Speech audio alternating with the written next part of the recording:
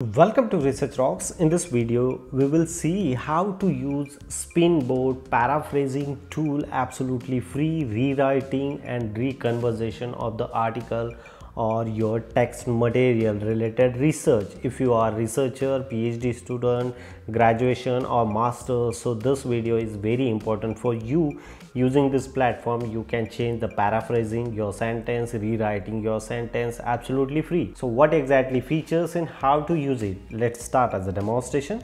Before start the demonstration, please subscribe our YouTube channel Research Rocks. So simply open here Google, enter the new tab and just simply type here SpinBot, enter. The first link is display here. Look at this SpinBot article spinning, text rewriting and content creation tools.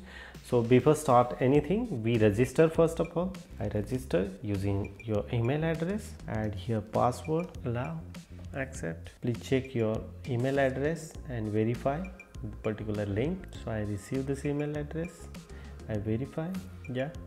Now I log in here. So after logging, such kind of web page are display here. Log in using my personal email address. I say simply copy this one paragraph and article spinning, text rewriting or content creation tools. So three entities are displayed here. I put it here, this particular text. I select this captcha, select this one, and character length size is like in a 10,000.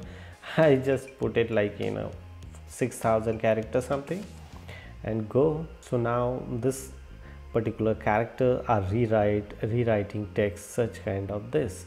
So you can use this platform and change your paragraph, your writing as a standardization form. Just only that one is absolutely free.